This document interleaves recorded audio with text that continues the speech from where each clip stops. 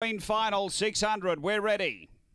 The two heat winners drawn next door to each other, 5 and 6, on their way. And they began with each other, but Windmill Hayes had the superior speed. Burns down to lead. On Fire's back last here. So by the judge, Windmill Hayes clears out by 4. Oh, have a look at Jeebus Bird posing up. They were followed by Pierce Bale. Then came Paraphernalia Spring Bloom. Next is On Fire, then Canley Jet. And back at the tail, Ellie Starlight. But down the back, Windmill Hayes only a length on Jeebus Bird. 3 away came Pierce Bale, then Paraphernalia Spring Bloom. They race to the bend and moving up Jeebus Bird. The reserve takes over. Dashes clear from Windmill Hayes and Jeebus Bird unlucky in the heat but takes out the final as a reserve. There's a bit of luck. Second Windmill Hayes, then Spring Bloom from Pierce Bale. Next is On Fire, never in it tonight. Then Canley Jet the same and Ellie Starlight back at the end. The run here is 35 and 12.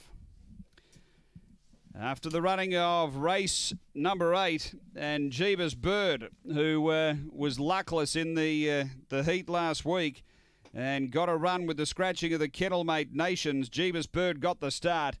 And once he posied up, that was the end of the penny section because the favourites were back in the ruck and just had to chase down Windmill Hayes, which he did come into the bend and then was able to stretch on by 4 lengths. 3/4 the margin back to third.